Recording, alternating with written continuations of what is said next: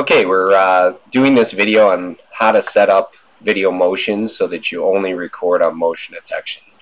So I'm going to my NVR, which is the Panasonic WJ-ND400 in this case, but it works the same on all of our NVRs with our cameras.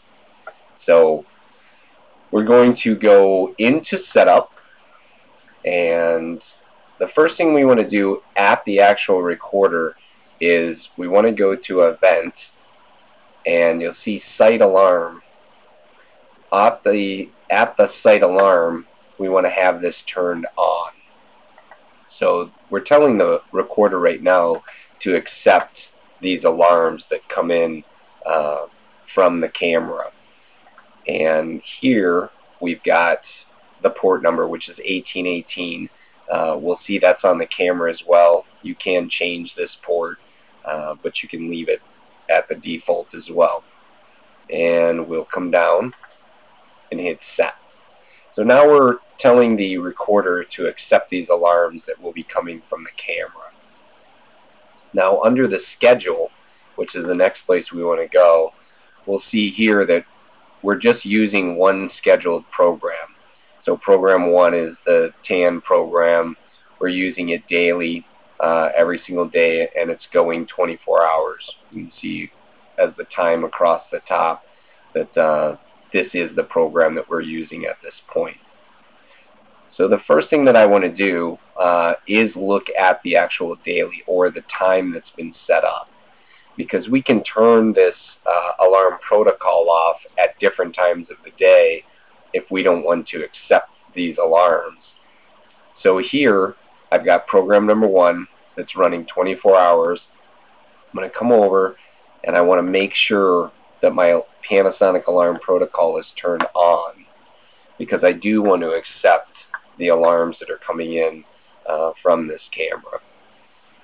The first thing I do too, this will be turned on, but I'll turn this alarm message off, because if you leave that on, you're going to get an alarm message from the camera. Every camera that sees motion, it's going to pop up on the screen and tell you that it just saw motion, which you can imagine if you have multiple cameras seeing motion, that can get quite annoying.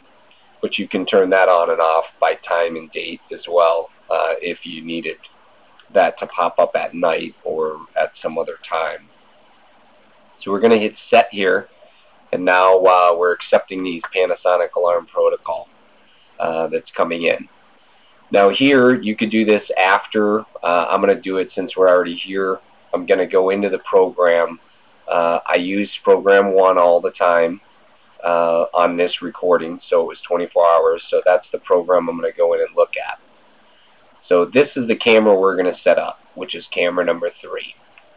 So you'll see on camera number 3 I have the live video to all. I do want to see all of the images coming from it in its live mode. I don't have any audio on live. My manual record is off. My scheduled record is off, because this one I'm only going to record on motion. You can see these up top are on scheduled times for recording. So now I get into, if we read up top here, you see pre-event, post-event, and this is all the event record area. So the first thing it asks me is, well, what rate or how many frames per second do you want to shoot when you see this alarm pre-event, or pre the actual alarm. In this case I'm using JPEG, so it allows me to choose anywhere from 1 to 15 images per second.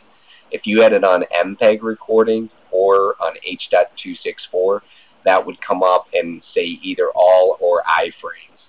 Remember, your iframes are the JPEGs that get changed in MPEG or H.264. So you start with a interval frame, and then it looks for the changes, and that's what it sends down.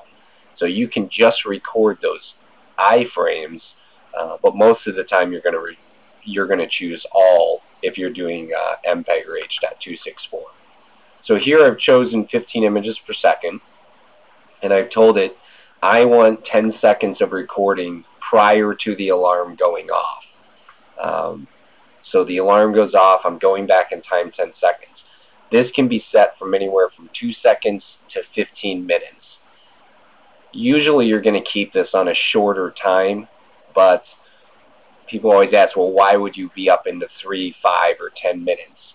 If you had a field and then in front of it was, let's say, your parking lot, and you had your motion in your parking lot because you don't have a lot of trees and that's, you know, that are swaying around, but if somebody set off that motion, you wanted to see if they were coming from the field, then you could set this back so that you could see prior to when the alarm went off and where that person was coming from. So that's the use on that side. If we look here at post-event, now I choose my rate again. So again, I'm going to choose, on this one I'm going to choose all, which is real time. I'm shooting 30 images per second out of the camera, so I'm going to capture all of that.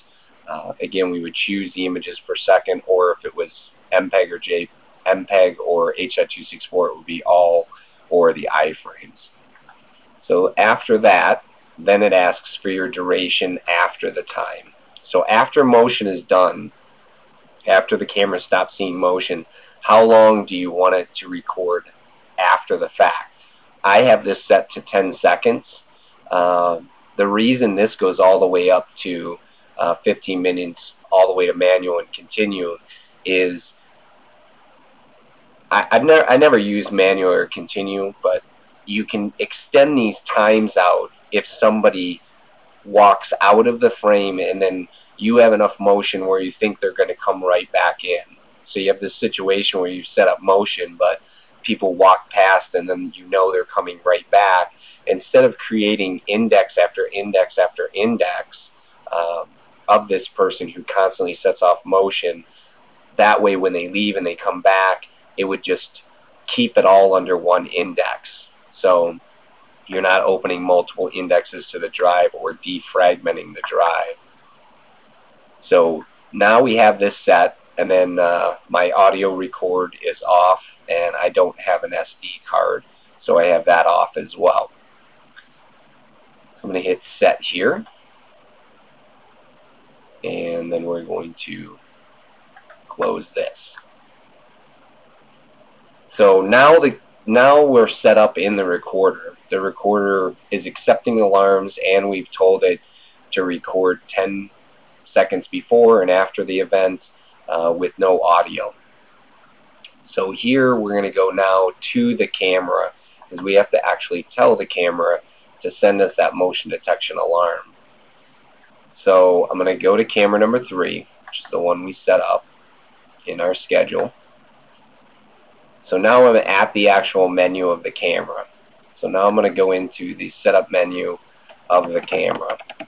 1, 2, 3, 4, 5. And hit OK.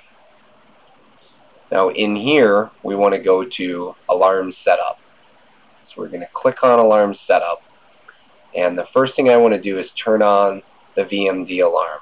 So I'm going to turn that on, and then I'm going to hit set. Then I want to go to my VMD area. I'm going to click on my video motion detection area, and you can see this was on the front page as well. This is a little teeny alarm that shows motion.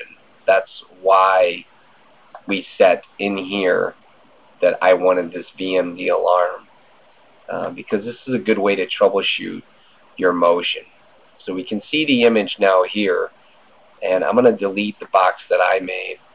You'll see I'm able to draw 4 different boxes,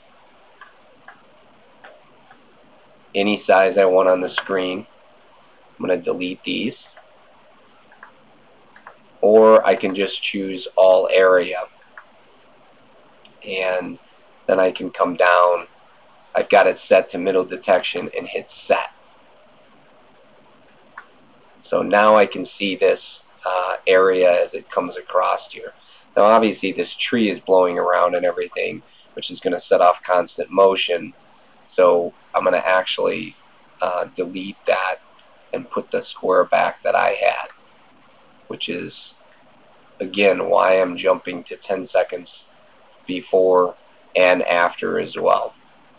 Now we have a delay because we're doing setup and all of that, but you can see that car went by and actually triggered an alarm on that motion. So again, you can use that to your advantage if you need to set and see how your motion is set up and how well it's working. So now that's good. So we're going to hit set here. VMD information added we want off. Remember, that's metadata if you see the other video. So we don't want both of these working at the same time. So now we have this alarm set up. Now we have to tell this alarm where to go. So I'm going to notification, and the first thing I want to turn on is the actual Panasonic alarm protocol. So I'm turning that on, and I'm going to hit set, and you'll see that that brings open the 1818, same port that we had on accepting those alarms coming in. Now I need to send this alarm off to the actual recorder. So here under the alarm, I'm going to click the alarm on, and then I'm going to type in the IP address of the actual recorder, which in this case is 192.168.0.250, which is the camera port side. So I'm going to hit set, and I'll show you where that's at. So now motion is set. So let's go back to the recorder. I'll just show you where that camera IP side is, because obviously you have to send the alarms to the right IP address. So if I look under network here, you can see my camera port is set at 192.168.0.250. So now this is recording motion detection. You'll see that same alarm up here, which you're always going to have this up here. In my case, I only have the one camera connected to it, so we could clear that and actually watch the alarm come in. If you have multiple cameras, that alarm's always going to be up there for you.